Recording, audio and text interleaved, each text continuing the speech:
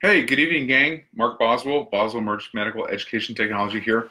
Hey, another little video short to discuss the most recent practice CEN question. And I'm going to discuss practice question number 882. Hey, guess what happens? 18 more questions. I've got in the book coming out. Awesome. So let me read the question first. And this was posted 2 days ago. The question is, the assessment of a trauma patient reveals the following: distended neck veins, hypotension, and muffled heart sounds. Based on these findings, the expected intervention is which of the following? So to pick your answer for this question, the four choices are: A, chest tube insertion at the 5th intercostal space; B, insertion of a 14-gauge needle at the 2nd intercostal space mid-clavicular line; C, prepare for an incision to the left of the xiphoid process; and D, give IV fluids at a controlled rate. All right, so I'm going to give you the correct answer first, and we'll talk about the other three why they're wrong. The correct answer is prepare for C, prepare for an incision to the left of the xiphoid process. So why is it the right answer? Well, let's look at the stem of the question. So the patient has distended neck veins, hypotension, and muffled heart sounds. Guys, on the CEN exam, muffled or dampened heart sounds are always a dead giveaway for cardiac tamponade, okay? So even just on that one finding alone, if that's all I told you, think about cardiac tamponade. The other things go with it too. The hypotension, because cardiac tamponade is an obstructive type of shock. The distended neck veins, because as the heart pericardial sac is filling with fluid, the jugulars can't drain down, so you get the JVD also. So this patient is having what we call Becks Triad, and you need to know this for the exam, okay?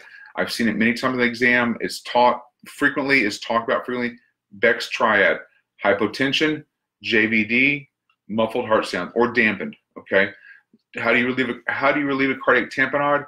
You either do an emergency pericardiocentesis, where a lot of your ER providers will do this under guided ultrasound, and they'll go with a needle, subxiphoid space towards the right shoulder, and aspirating the blood out. This is usually a trauma presentation. If the patient's somewhat stable, then they're going to take them to the OR and make an incision and do a pericardial window, okay? That would be the incision just to the left of the xiphoid process. Let's look at why the other answers are not correct. So answer B, and I'm looking at my other screen here, so I can read the answers to you. Answer B says insertion of a 14-gauge needle, 2nd intercostal space, mid-clavicular line. What is that the treatment for? That is a treatment for a tension pneumothorax. What are the symptoms of a tension pneumothorax? We have either absent or markedly decreased lung sounds on the affected side. Hint, probably the same side with the open chest wound also. Ding, ding, ding. That's a big giveaway. We may have JVD with that also, and probably a hypotension, because a tension pneumothorax is also an obstructive case of shock. Remember, our definitions of shock relate to where the problem is. A tension pneumothorax is not a problem with a collapsed lung. It's a problem with the air pressure compressing the mediastinum and shutting off the blood flow. So we relieve the obstruction. However, this question is not discussing that or explaining that. This question is actually describing cardiac tamponade, but the 14-gauge needle at the 2nd or 3rd intercostal space, mid-clavicular line, is a treatment for a tension pneumothorax. That is one of your life and death emergencies you treat right away. So that's not the right answer here. Chest tube insertion at the 5th intercostal space, choice A. That is your treatment for a hemothorax. And that is not something we do during the primary survey, because it's not an immediate life threat, okay? During the primary survey, we only stop and don't pass go for immediate life threats. And those are things that immediately compromise our circulation or our pulmonary perfusion, things that you will die from basically in 60 seconds or less. So a hemothorax is something we can deal with in the secondary survey, and that would be the 5th intercostal space with a chest tube. Answer D was give IV fluids at a controlled rate, titrate to a systolic blood pressure. So what is that the treatment for? That is a treatment for most of our cardiogenic shocks. In other words, a type of shock where the heart muscle is actually damaged and cannot generate enough cardiac output. What we don't want to do in that patient who may be hypotensive is overload them with fluids, because overloading them with fluids increases their preload. I'll discuss that tomorrow. Increases their preload and makes their cardiac output worse. So the causes of cardiogenic shock are massive CHF with the pulmonary edema, multiple zone infarcts, multiple zone acute MIs, and also our right side MI, or our right ventricular MI. Okay, so the right answer here was to get ready to do an incision, the incision just left of the xiphoid process, doing that pericardial window to relieve the cardiac tamponade. And Becks Triad is something you need to know for this test. I can't stress that enough. Hypotension, JVD, muffled heart sounds. Okay, so that's kind of like your little cardiac tamponade mini lecture in about 5 minutes. All right.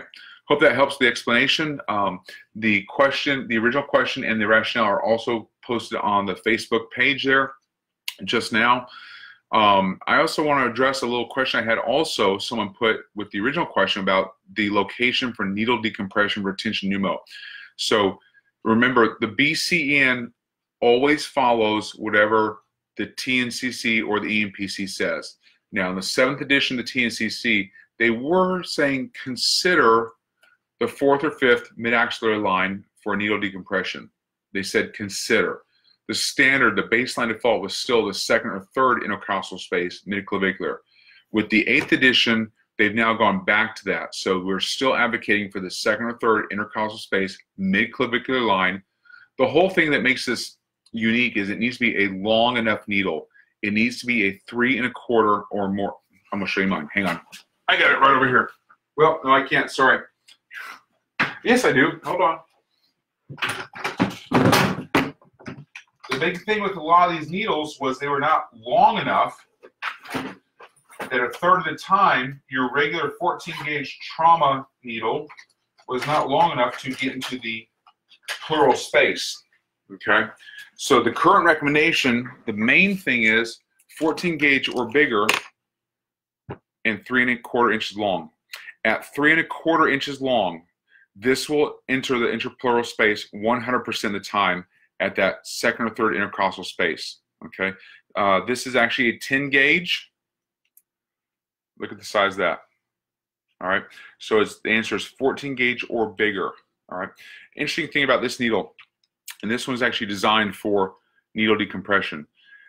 Because the diameter of this needle is so huge, it's a 10 gauge, they actually recommend that as you find your landmark, you actually use the bevel. Try and put it from the camera here. Hang on, there we go. Where's the bevel? There you go. Actually use the bevel, because it's razor sharp, and make actually a small incision just above the insertion site. That way you're not risking getting a plug inside there of skin and fat and soft tissue as you go through.